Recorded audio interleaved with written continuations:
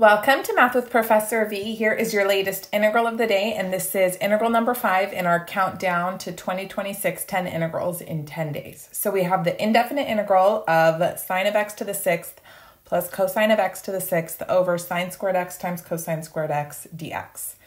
So pause the video, try it on your own. I know there's tons of different approaches for how to play around with the integrand using trig identities. So various paths may lead to different looking answers that we know are all equivalent, just as a reminder.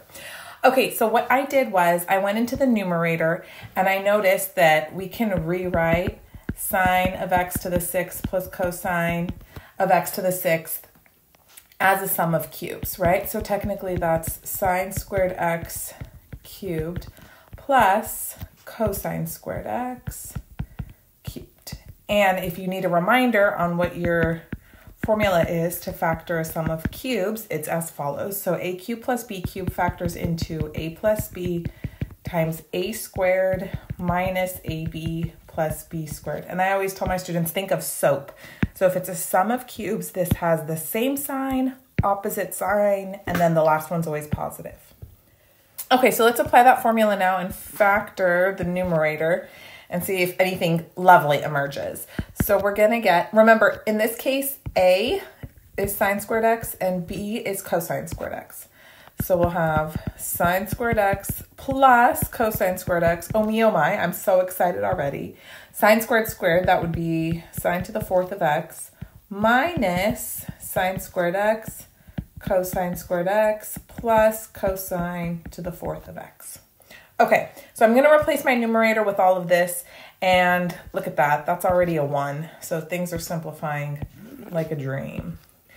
Here we go. So upstairs we have sine to the 4th x minus sine squared x cosine squared x plus cosine to the 4th x over sine squared x cosine squared x dx. Okay, and then from here, you're pretty much home free. I think what should inspire you is that we see again this sine squared x cosine squared x up in the numerator. So what I'm going to do is split this into 3 terms.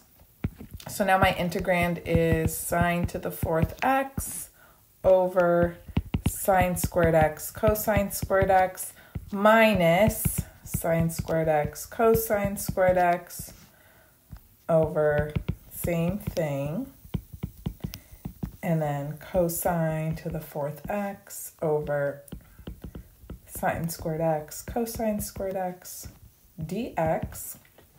Okay, lovely. And then from here we can simplify. So we'll have sine squared x over cosine squared x, since this sine squared cancels out. Whoop, whoop. And then this is just going to be 1. Love it, love it. Plus, what else cancels here? Oh yeah, cosine squared's gone. This is now a 2. So we've got cosine squared x over sine squared x. All right. Now what do? Let's see. So we've got integral.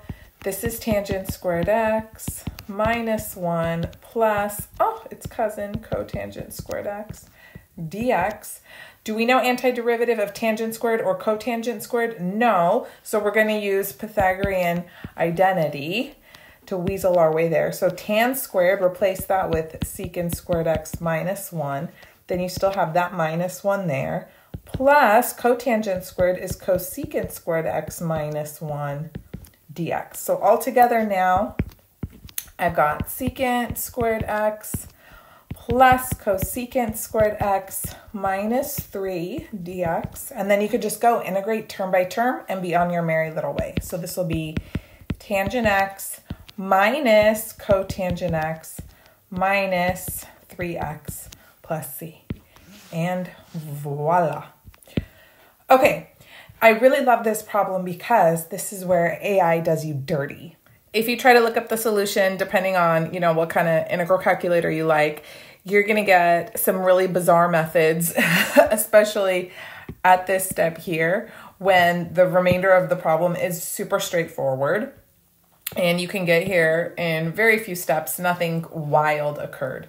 But it's just always a good reminder And as my colleague Dr. Gupta says all the time, when a student tries to show some solution that was obviously done by AI, no human would do this. They can sometimes produce the most convoluted solution techniques because it's all algorithmically based, you know. So never underestimate the power of the human mind and the ability to solve math elegantly. There is no elegance in the AI. Okay, little speech over. How did you do? If you take a wonky path, or maybe you play around with the original integrand differently, you could end up with an equivalent answer. So let me know in the comments down below what you have. And I hope you enjoyed this integral of the day. And I hope, Mr. Santini, you didn't hate it as much as yesterday's, because I know you didn't like playing around with the trig that way. All right, thank you guys so much for your support. Don't forget to give the video a thumbs up. Follow me on Instagram and TikTok, Math with Professor V, and I'll be back tomorrow with your next integral. Bye.